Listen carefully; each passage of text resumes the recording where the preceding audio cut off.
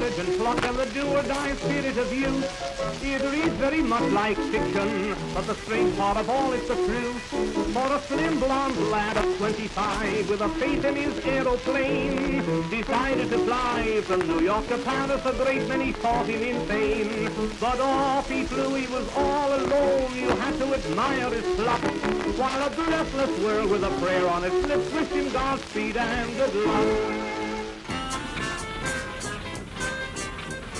Call it courage, bravery, or downright guts. The Roaring '20s revealed what we most valued in ourselves in an era when heroes showed no fear and at times no constraint. It's fitting that the Goodyear blimps would rise to the occasion. Symbolized by the idols of the day, Charles Lindbergh and Amelia Earhart, taking their spirit of adventure, their leap of faith, and demonstrating the ability to create a lasting legacy in the hearts and minds of the American public.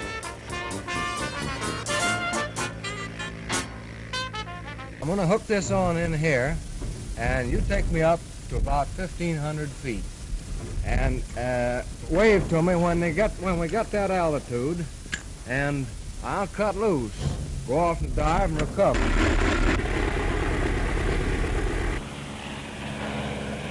See down there? There you go.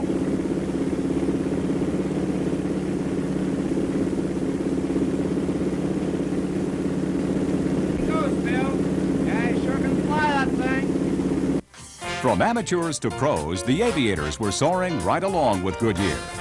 In 1929, Amelia Earhart christened the Defender, Goodyear's flagship of the fleet. Largest of the public relations blimps of the day, the Defender could reach a top speed of 62 miles per hour. The primary mission of the Goodyear blimp fleet was to make the American public airship conscious. While the airplane had become by then a common sight, the only lighter-than-air craft were the Army and Navy airships, rarely seen by the public and then at a distance.